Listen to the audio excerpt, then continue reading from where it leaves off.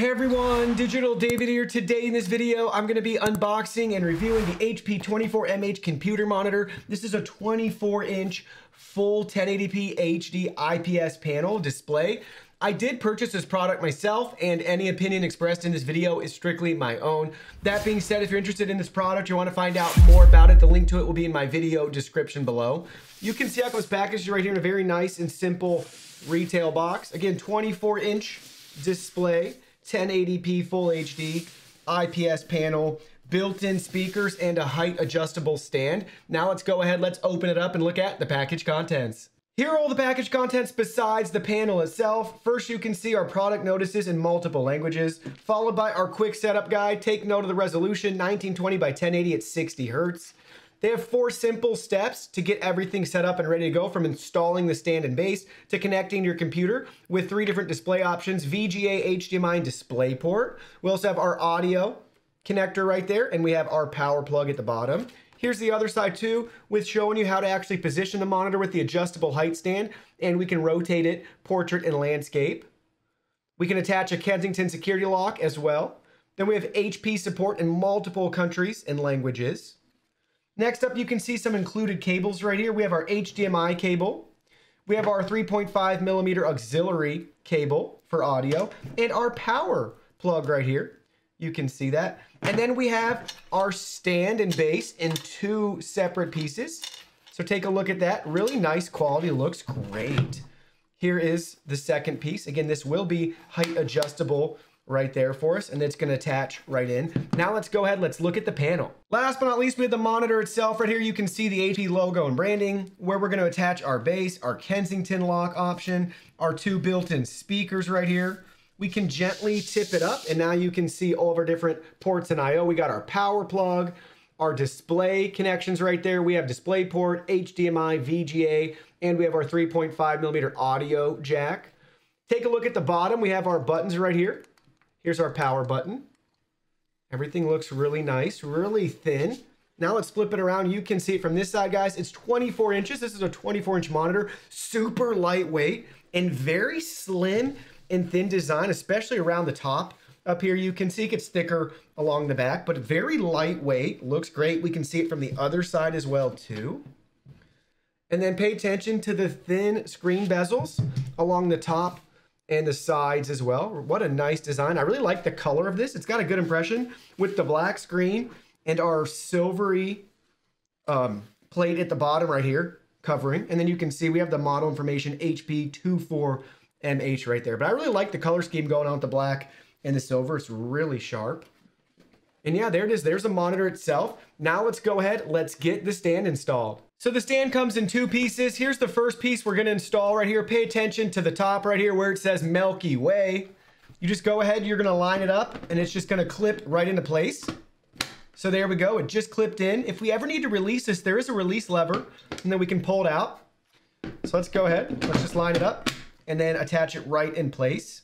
Now we need to take the base piece. You can see in the bottom we have a screw that we're going to use to finger tighten everything and line this up. Start with the thicker side first. There's a metal lip there. We need to get that in place, just like we have right here. Now we can go ahead, push it in firmly, and now we can tighten it down. Just finger tight again. There we go. And that just sits flush right there, so you can see how that's going to go for us. Now let's go ahead, let's pull it up, and let's take a look at it. So here we go. Here's the lowest height setting right there. Here's the highest height setting. Here's somewhere in between. We can adjust the tilt too. So that's our tilt adjusted all the way down. And then we can bring it back. We can adjust the tilt up. So you can see that right there. That's the lowest tilt setting. Here's the highest tilt setting. Here's that max height setting again. We'll turn it around so you can see it this way.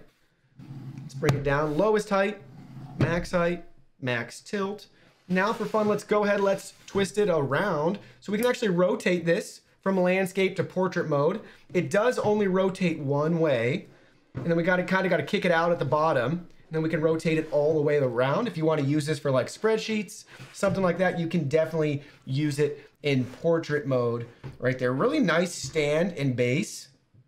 Definitely a really flexible and versatile one, which is nice. And again, we can adjust the tilt a little bit too, even in that mode. So again, you kind of got to pivot it a little bit out, then you can rotate it around.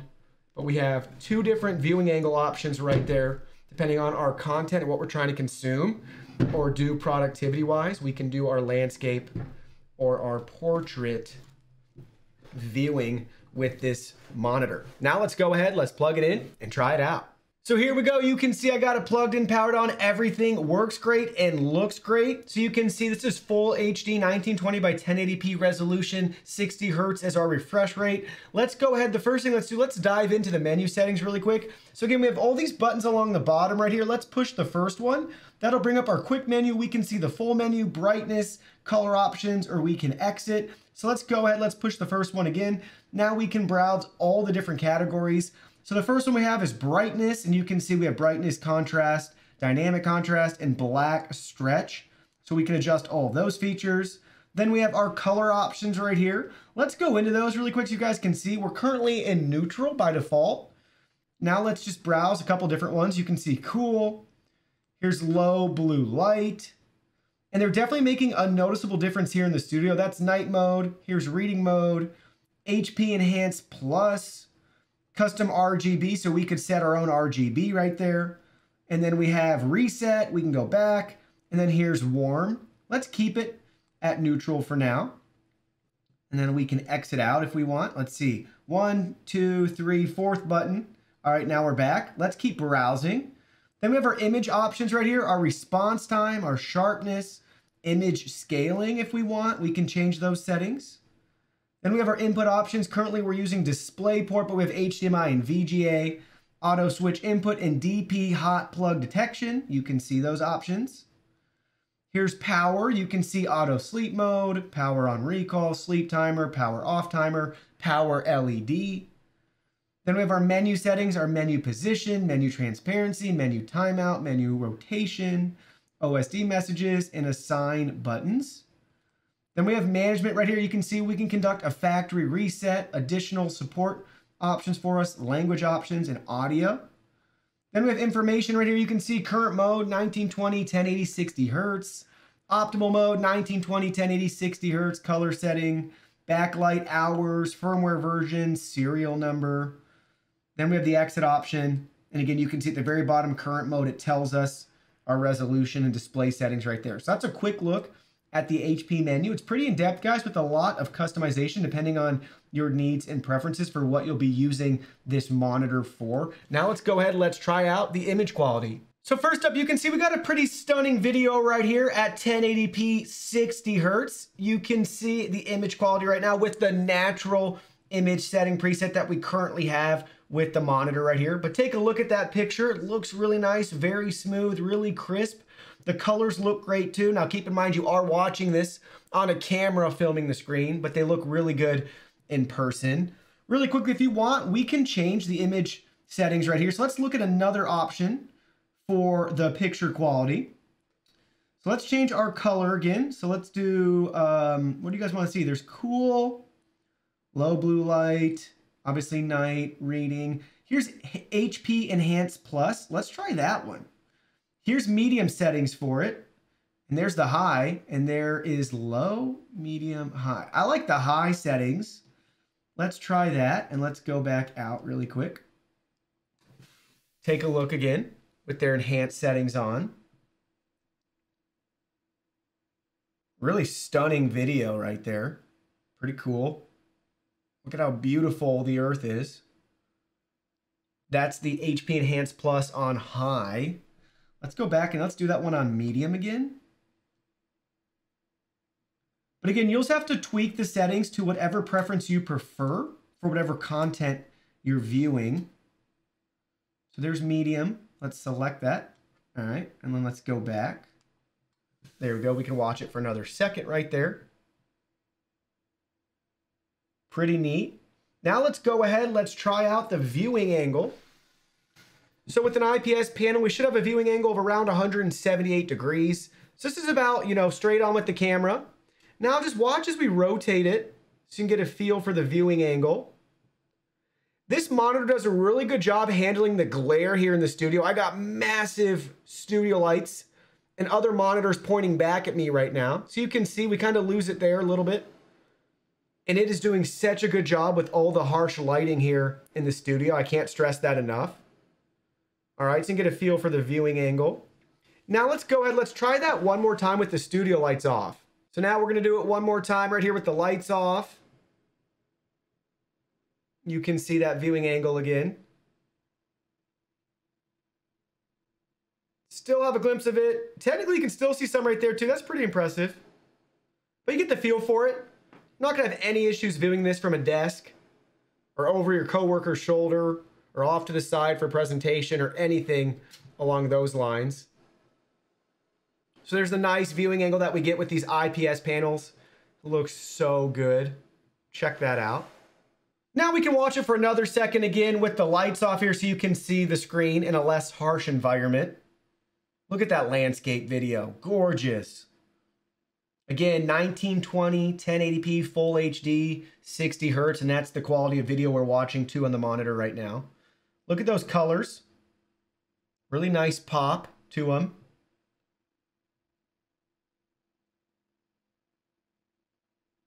So you can see everything looks great with this monitor. So now it's time for one of my favorite tests right here. This is the Blurbuster's motion test. You can see the results for the 60 FPS for this monitor with our 60 hertz refresh rate.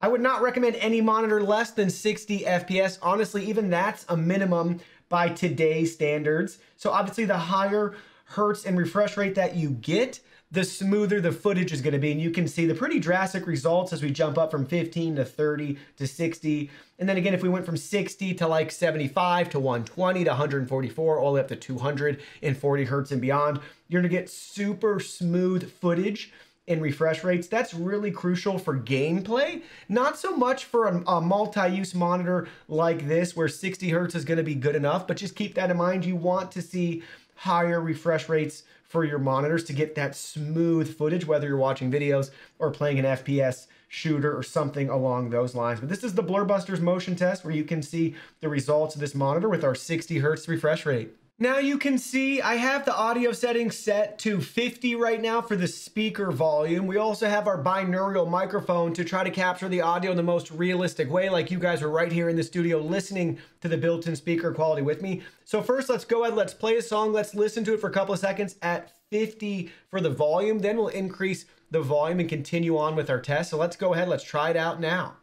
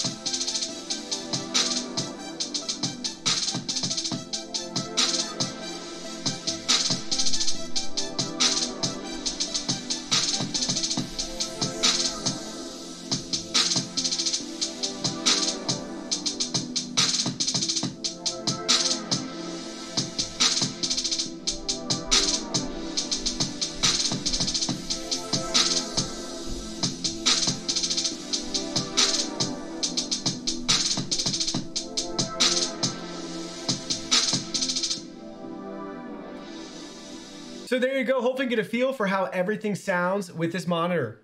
So what's a computer monitor good for if you're not going to use it to browse the web and check up on your favorite videos and to see what's trending online? So you can see right here, we're at the YouTube trending page. You can see how fluid and responsive it is to our scrolling. Really nice monitor, guys, with 24 inches of screen real estate. Great for watching videos, reading articles online, browsing the web. We can also check out our favorite tech news as well, catch up on everything that's going on around the web in the tech world. So we can click on a link right here. You can see. Very nice. Looks nice. No issues at all right there with it. Now let's go ahead, let's try that again, but instead of landscape mode, let's check it out in portrait mode. All right, check that out. We got it in portrait mode now. Look at how cool that is as we browse the YouTube trending page right there. So many videos load. Fantastic. Now let's go up to the top. Let's go back to the verge so you can see the verge right here. Look at how cool that is. Great for stuff like this, browsing the web online. Portrait mode's really cool. Or again, spreadsheets if you're into data entry, stock trading, day trading, any of that stuff. Let's go find the same article we clicked on previously. Here it is, a Twitch article. There we go, look at that. Watch as everything loads right here. Really a cool layout, guys. Love portrait mode. Really neat. Again, we can do that really easily with this monitor. You will have to make one display setting change to change it from landscape to portrait, but it's very simple. So it's really easy to do in Windows 10 just to change it to portrait mode if you want to view your content like this with maybe a second monitor. All right, guys, so it wouldn't be a monitor review if we don't try to sneak in a game of Fortnite just to see how gaming is on this 1080p monitor, 60 hertz a second right here. Let's go ahead, let's jump out of the bus and let's play some Fortnite.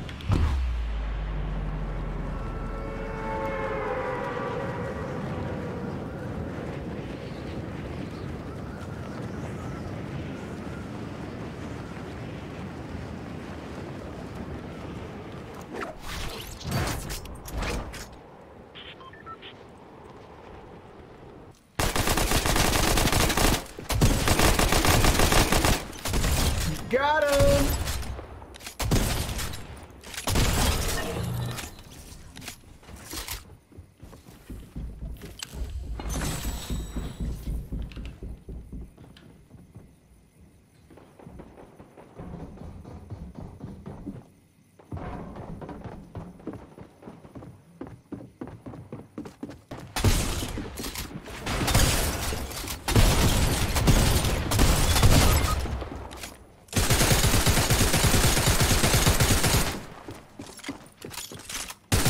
Sad death indeed.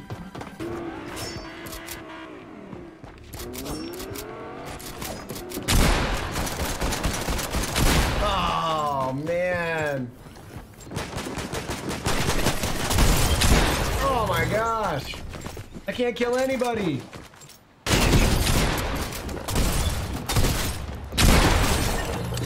Oh, I got one.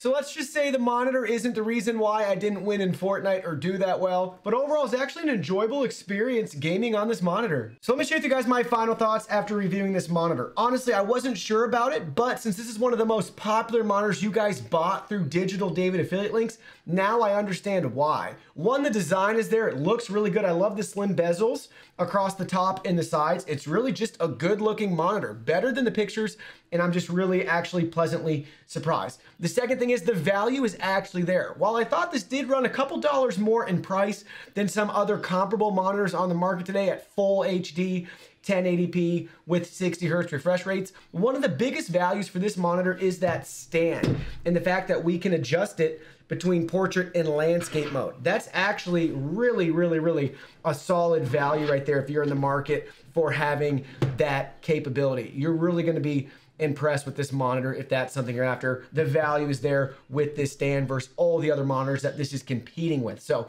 from a business use case, I see why this is popular with businesses and offices. Maybe somebody working from home too just wants to have a second monitor for their laptop. You're definitely gonna wanna check this out. It actually did decently well in gaming for the full HD 60 hertz refresh rate, about what you would expect.